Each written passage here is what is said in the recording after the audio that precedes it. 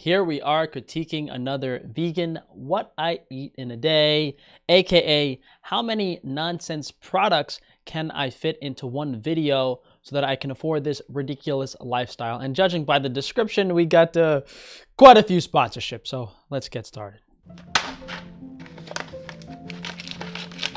I guess that's like a not so subtle sponsorship. Like, she's not directly announcing it, but product placement like that gets you thinking.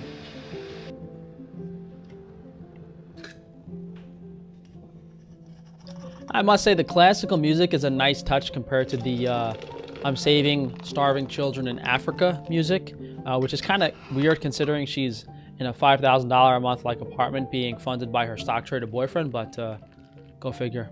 Hello, I hope this video finds you well and you're having a peaceful morning as well, or whatever time of day it is. I hope you are doing okay. Recently, I have really been savoring the everyday moments over. I had no idea she had a boyfriend that looked like a stock trader. I swear to God. It seems I had no idea. I feel like social media sort of idealizes going. Maybe it's my Cancer sun, but honestly, I love just. Oh my God, she's talking about horoscopes already. This is fucking comical. She's in like this beautiful mountainside house, sitting like, oh my God, I can't. This is like what she's trying to convince her viewers that you're gonna live like if you follow this bullshit diet, when she's just making money off of thousands and thousands of people so she can live like this. Exploring my home and finding the natural beauty that is there. I am really blessed to live in a totally gorgeous place though.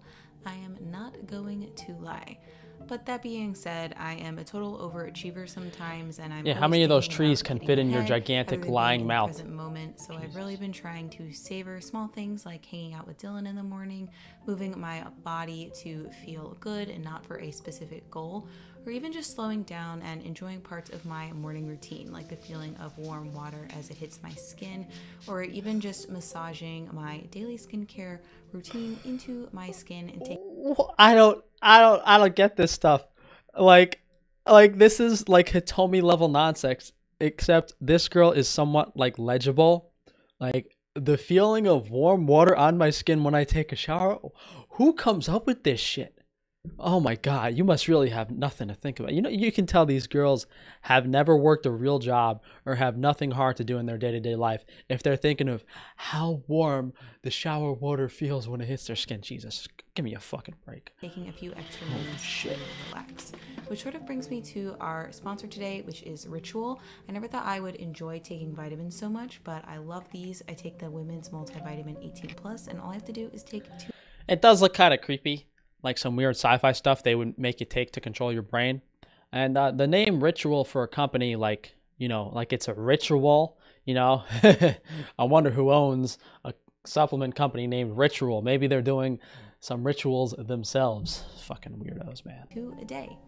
I love taking my Ritual multivitamin because it's catered specifically to me, and it has everything that I am looking for in a multivitamin that is also vegan friendly, which can be hard to find. We both have really been happy with taking them. Okay, so who looks more feminine here?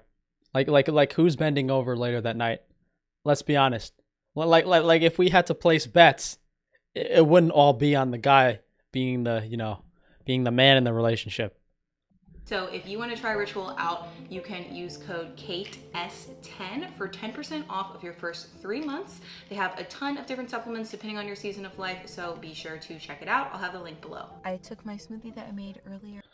So we did a whole video on multivitamins and why they're bad for you. And I mean, I could probably break down that Ritual nonsense, but it's kind of crazy. You wonder what the markup on those supplements can be if they're paying mongoloids like this to show their products. Let's see what's in the smoothie. Here on the road, and I'm actually meeting up with Jasmine and Chris, Sweet Simple Vegan. We are going on our annual pumpkin patch trip for fall. We've gone to this spot. I think this is our 4th year now. So it's fun. And Dylan actually just drove separately because he has a work meeting in town afterwards, and I have to run my own errands. So he should be here. Funding the nonsense lifestyle. Into the pumpkin patch.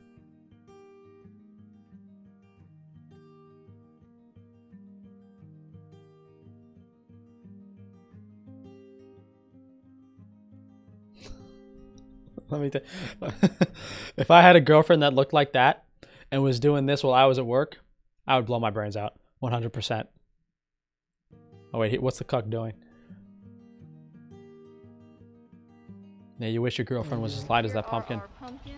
Dylan picked out this giant orange. I don't even know if I can pick it up. Oh yeah, with those giant mitts, I'm sure you could pick that pumpkin up. You lifted it up easier than your boyfriend did. Orange bumps and green bumps. Another green lumpy guy. I wonder if I can pick it up, and she lifts it up as easy as the cup of coffee in the morning. Holy shit. Holy shit, that's funny. It's nice. At least act the part. This side is prettier. What? Yeah, is that, oh my god, what an ugly nice pumpkin. Classic orange. Plus 3 minis. I think her skin's going to be the color of that ugly ass pumpkin if she keeps following this diet for a few more years.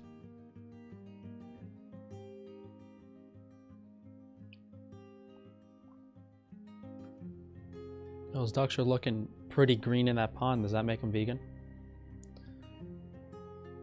Vegan Thai food. Ran some errands. Spending more of your boyfriend's money.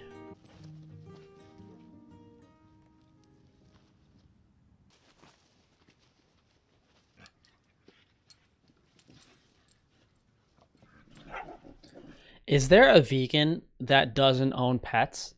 Like, is there a vegan that isn't feeding their pets enough meat that could be feeding themselves as opposed to starving half to death? You know?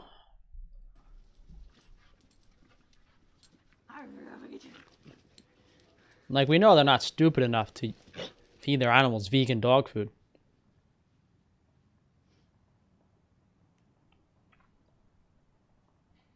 Am I being mean today, guys? Am I being a little too mean? I mean, they kind of deserve it, you know, for convincing thousands of people that you shouldn't follow this nonsense diet.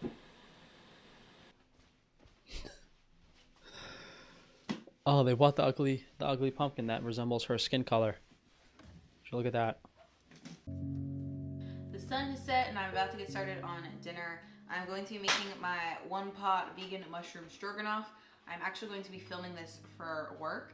I have a filming setup in the basement, so that's why everything's on a baking tray. I'm about to take it down there and then we're going to have it for dinner. I'm also going to crack open one of these pumpkin spice hard ciders that I found at the grocery store. It's like a seasonal thing. It's pretty good. It tastes more like apple pie to me because the spices, like the pumpkin's not too strong, which I actually prefer. Dinner is served. Dinner served. Oh, she didn't show what was really in that dinner too much. And you know, one thing about vegans is that I think they drink a lot of alcohol that they don't really show. So not only, you know, is their vegan lifestyle completely destroying their body, then they're consuming incredibly large amounts of alcohol because it's calorically dense and it's something they do to enjoy, as well as kind of mask how depressing a vegan diet is. I mean, I'm assuming it's the basic stroganoff ingredients. You got mushrooms, you got onions, which are perfectly good, but you probably have some pseudo vegetable broth and some pasta. You know, granted, everything's organic. You know, it might not be too bad for you, but, you know, you're missing the animal protein. That's what makes something like a stroganoff sustainable, something you'd actually want to eat during the winter. Cashew milk. And then because the vegetable broth is a paste, you can just add it in. How are we playing? I don't get it, man. He's tall. He's pretty decent looking. I mean, I don't know. I'm not that great of a judge of guys, but what's he doing with, you know? Kings of Corner. Kings in the corner. I think British people say King's Corner. King's Corner. Maybe she injects him with her soy baton every night. She has him addicted to the estrogen on a daily basis. Oh, that's the card I needed. All right, 2 out of 3. Her voice is deeper than his. I can't watch this shit. I'm sorry, guys. I know I've been mean today, but I can't stand this shit. Hold on, they're having some sort of snack too. What are they having? Are they eating something? Or he's eating something. Protein powder and a chocolate? They're okay. I've had better, but I've also had worse. Any final words, sir? Good night. Oh my god, he sounds. Oh my god. I thought I was joking when I said her voice is deeper than his. I guess I wasn't. Well, I mean, hopefully you guys enjoyed this. I mean, I just can't believe that any of these viewers are real. Okay, they're talking about the beautiful view. Okay. They're talking about how nice the house is. Okay. As long as they're not talking about how great the food is, I'm okay with it. I can't imagine these people make like any significant amount of money off these sponsorships. Like, this video was posted yesterday. You have 800,000 subscribers. What did I just click on? Oh no, they got me. They got me, guys. Ritual got me. But thank you guys for joining me today. You can go to frank-defano.com to support some legitimate businesses that aren't selling you snake oil and garbage produce. You could also drop a like on the video, leave me a comment down below, subscribe so that YouTube can unsubscribe you next week, and be sure to check that notification bell so they don't notify you of my videos. And what's hilarious, I was just thinking of a comment that someone left on that Imperfect Foods video. It was like the most obvious shill comment ever. It was like, oh, stop talking shit about legitimate businesses when your own businesses are failing. I was laughing for like 2 minutes straight. I was like, this is ridiculous. Yeah, I'm gonna start going dumpster diving at my local supermarkets, and I'll start Frankie. What should we call the company? Frankie's Garbage, based in New York. It comes with rats in the box if you order it.